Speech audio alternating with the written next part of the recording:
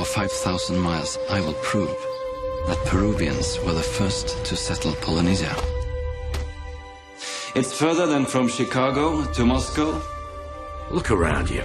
Every book in here offers some theory or another. Mr. Hardo, doubtless the story of Norwegians drowning in the Pacific will sell a lot of magazines. But not this one.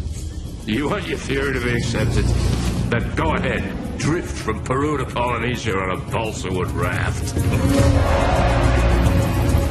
There will be no one to save us out there. Except your theory.